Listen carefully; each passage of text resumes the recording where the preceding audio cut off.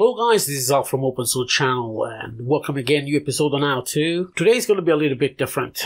We are going to install Docker and a GUI for Docker. For the GUI I have chosen Portainer. It's very simple to use and install. This is a more or less a quite a personal project that that I personally use for this server. When I run, for example, tutorials, and I also have other people run one-to-one training with companies. So I do help and create environment, that they can use and show to the people who come for the training. So for this instance, I'm going to create an Ubuntu copy of VM using Proxmox. I'm going to install Docker. And in this second video, I'm going to show you how I personally install very easily Portainer for a easy management of Docker. So without any delay, let's go to Proxmox, and I'm going to create a VM with Ubuntu. I'm going to call it Docker.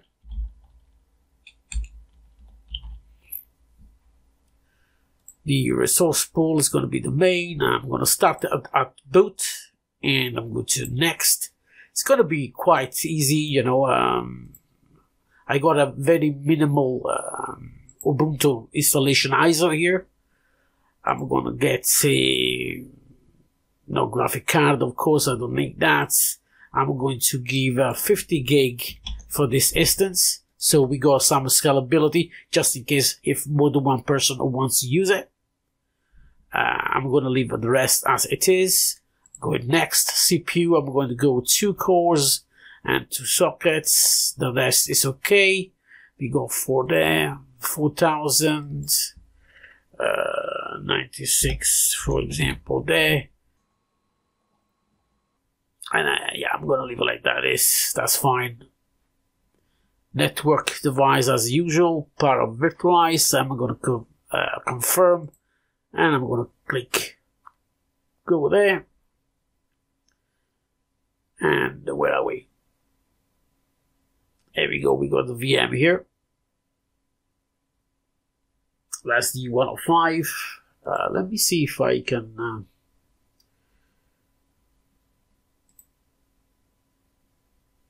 So I thought about another time.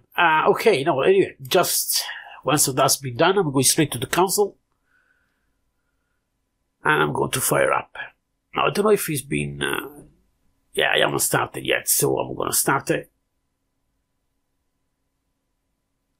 And I'm going to do install. See if I can... there we go. Go to English. Oh. English, United Kingdom. Let's say yes.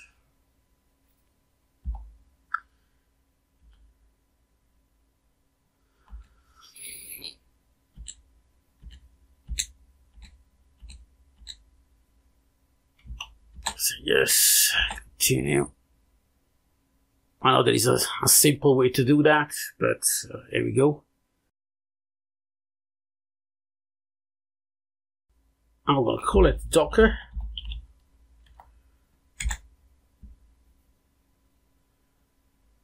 United Kingdom. I'm going to leave it blank. Continue. So while it's installing, I'm going to pause for a second and I'm going to resume as soon as it's finished. So I'm going to use the guided, I'm going to use the entire disk. I'm going to say yes. And I'm going to wait until the partition is finished and the rest of the installation has been completed. So Ubuntu has been installed and the server has restarted. So we're going to log in.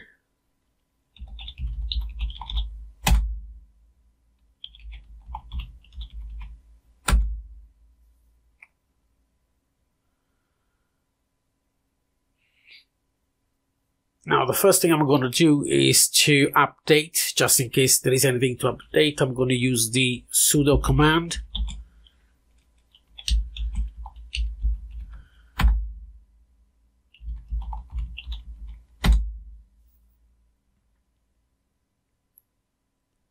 And also I'm going to run a upgrade, even though everything is up to date. You never know. Here we go. So let's start and install Docker. If you have a old version, or just in case you already had the Docker, you can uninstall the old version by running this command. For this installation, we don't need to, so we already done sudo apt-get update. Even though I've done apt, it's exactly the same thing. Well, it's not, but you won't find any kind of updates here. We will just update the repository. And let's start to install Docker. So I'm gonna paste here. Did I copy? It looks like I haven't copied it. Let's get it bigger. So why am I not able to? Usually I can do that. I don't want to type everything myself. Alright, so I'll tell you what, I'm going to change this one here. I'm going to do if config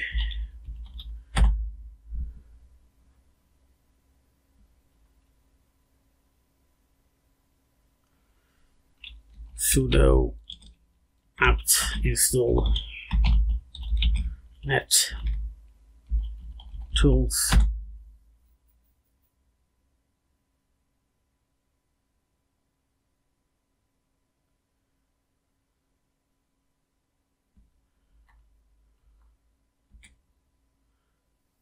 And there we go, 238.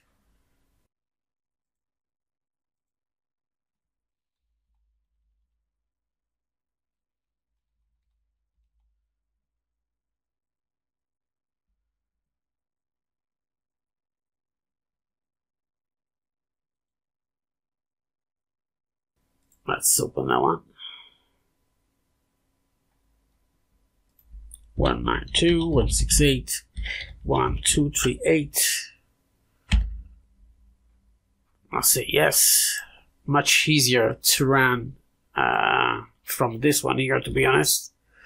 So let's go again, man.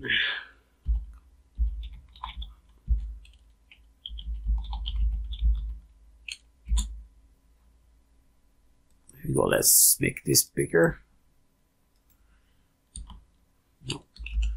I thought I could make maximize.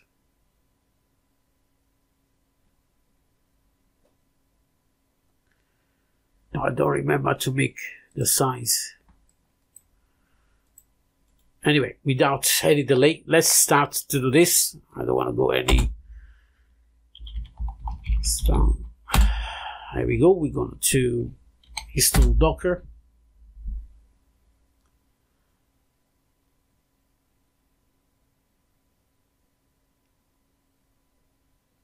Usually Docker doesn't really take that much of the time to install. After installation, I'm going to run the curl command to add the certificate, GPG. Make that ready.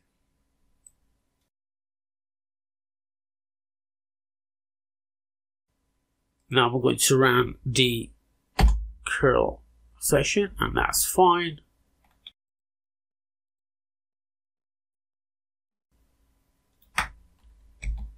On the update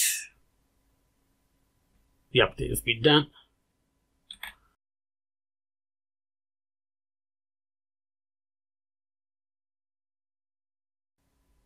That's done.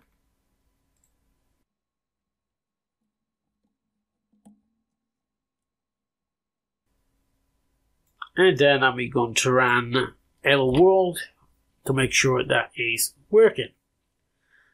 After that, the Docker is installed, and the next video I'm going to show you how to install Portainer to make it easy for creating and deleting and managing each container on Docker.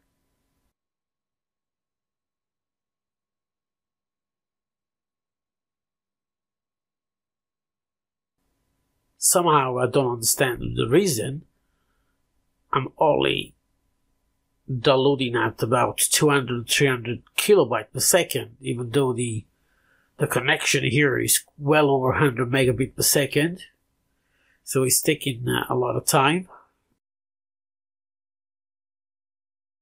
So the installation doc has been completed. I'm going to run the hello world to ensure that it's working alright. And it looks everything's working perfectly well. Because he didn't find it, he actually created, and there we go, we got the hello from Docker. That means the installation of Docker is successful. Anyway guys, thanks again for this how-to and how I install Docker on my Proxmox server. And I'll see you for the next video where I'm going to show you as well how I'm going to install a copy of the Portainer. Thanks again, and I'll see you next video.